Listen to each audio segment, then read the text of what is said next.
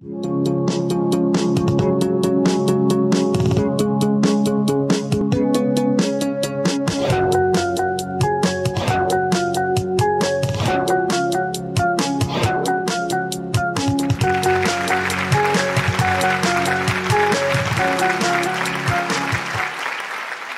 norm today is one 200-pound guy in a single-occupancy automobile driving a 4,000-pound car through an asphalt landscape redolent with the aroma of foreign oil, right?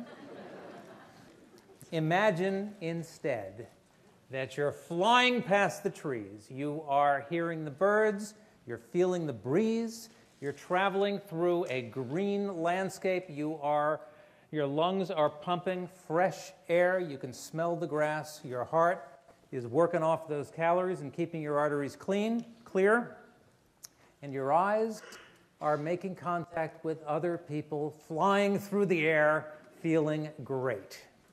How did we get here? We walked, right?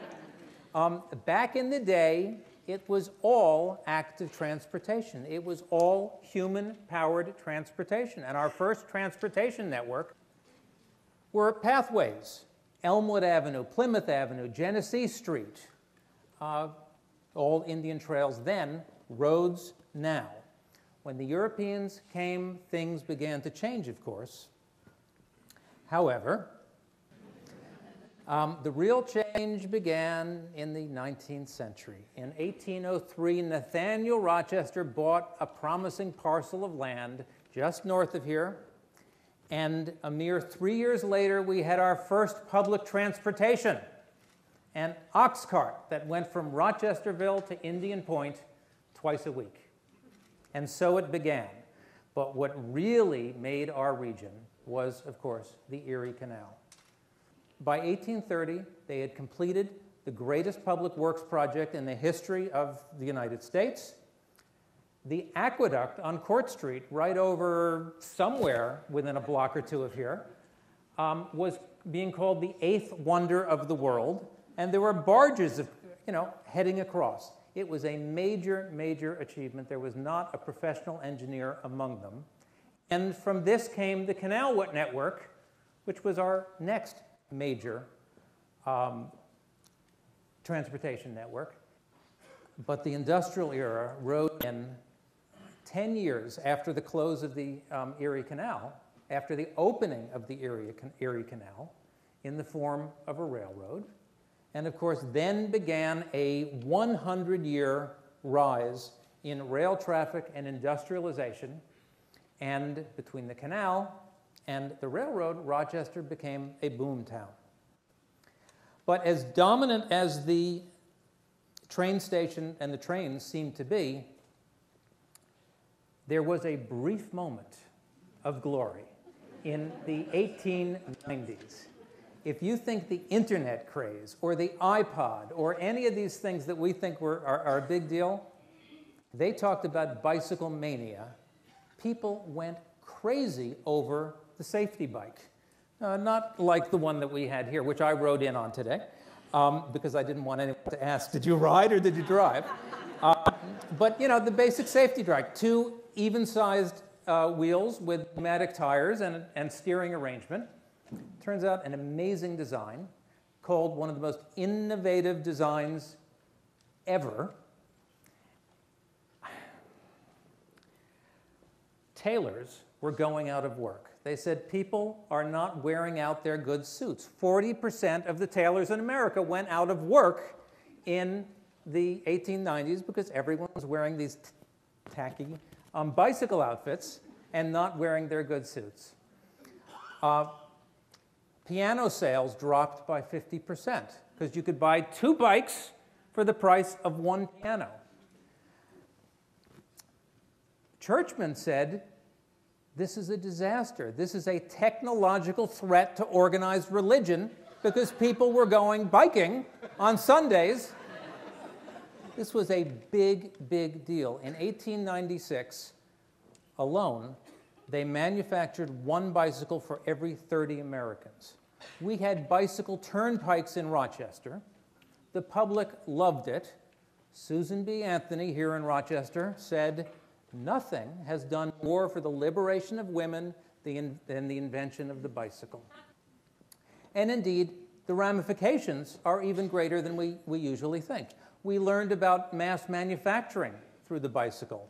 A couple of bicycle makers, I have a postcard on my wall from, I think, Orville Wright. He says, "I have become possessed by the vision that men can fly." He was a bicycle maker, he and Wilbur, and they did it.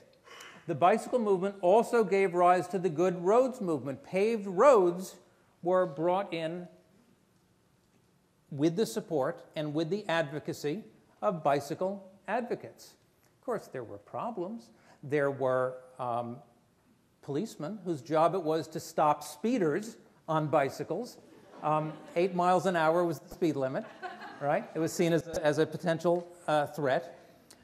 But it was a huge development, and at the time, it seemed like the beginning of a new era.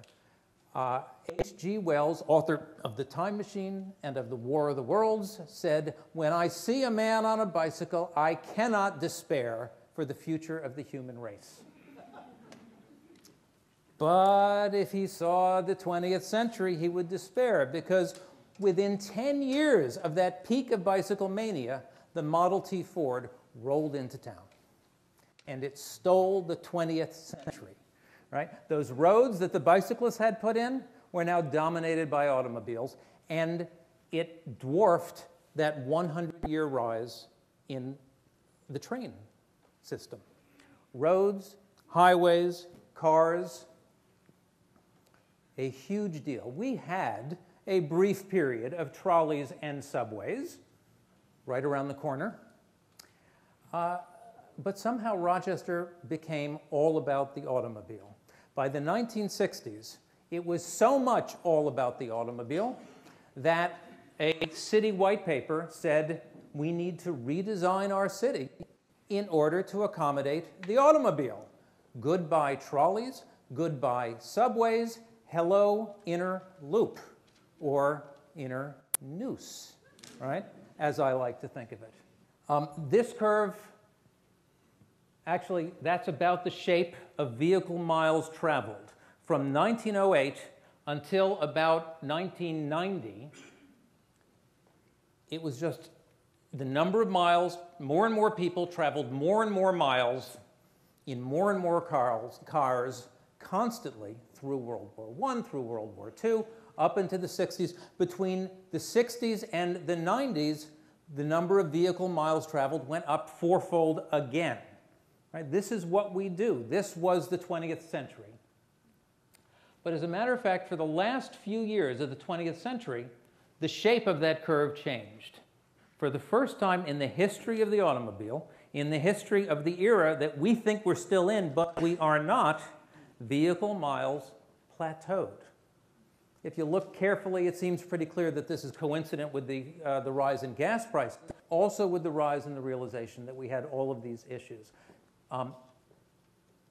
Public spending on bicycle infrastructure is actually going way up. I say way up, even though it's still a fraction of a percent on what we spend on automobile and traditional infrastructure.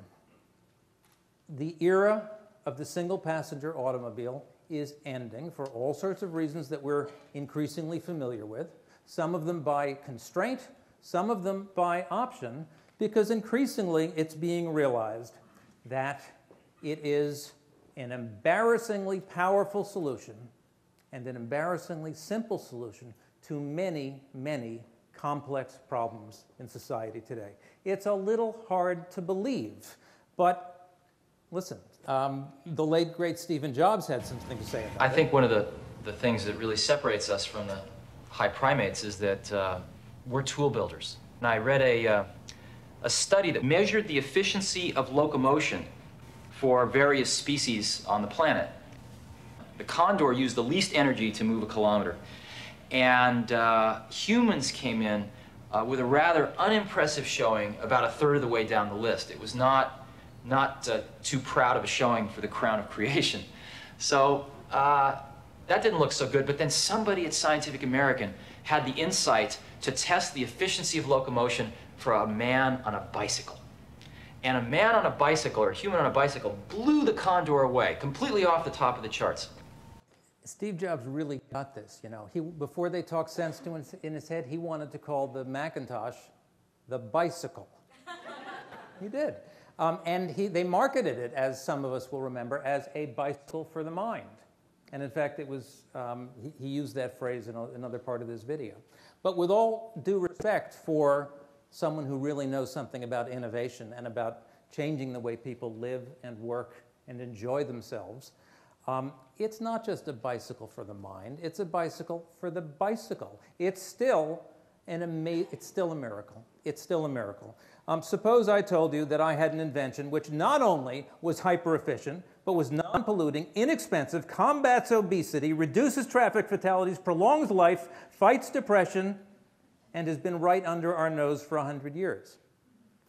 Now, we had a conference here in April, the Greater Rochester Active Transportation Symposium, and these facts came together. And one version of them is the Greater Rochester Active Transportation System. Most of you have bicycles. Most of you know the good routes in your neighborhoods.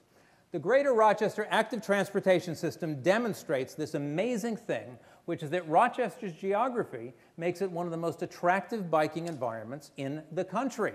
Basically level land, and we have car-free riverway trails and car-free canalway trails cutting north-south and east-west, and a potential network of car-free greenways and neighborhood greenways. Neighborhood greenways, low-traffic, designated streets designed to attract cyclists, walkers, to allow kids to play in the street without worrying about cars rushing through. And by the way, it's a transportation system. It should be our next transportation network. We just haven't marked it.